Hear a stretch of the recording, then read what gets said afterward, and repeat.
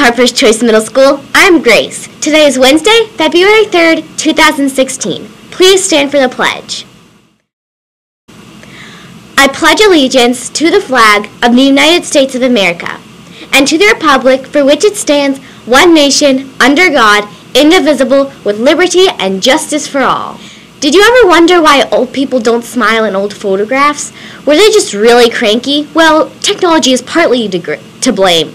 The daguerreotype, the first widely used photographic process, was invented in 1839, and the exposure time in those early days was really long, sometimes lasting up to 15 minutes or so, way too long to hold a smile. But that timing was cut down pretty quickly, so there was more to play at here than just the tech. Although it was less expensive than having your portrait painted, getting your picture taken still wasn't cheap. Some people had just one photo snapped in their whole lives, which made the event pretty important and a formal deal.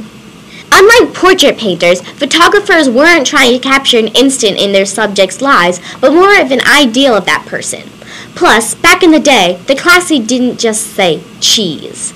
It wasn't until the turn of the 20th century, when cameras became portable and easier to use, that pictures turned into casual snapshots, and smiles became more common.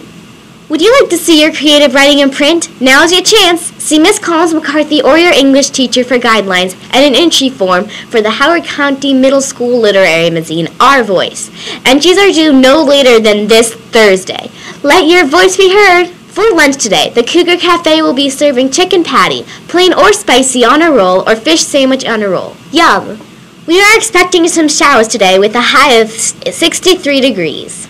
Today is an A day. Have a great day, Cougars!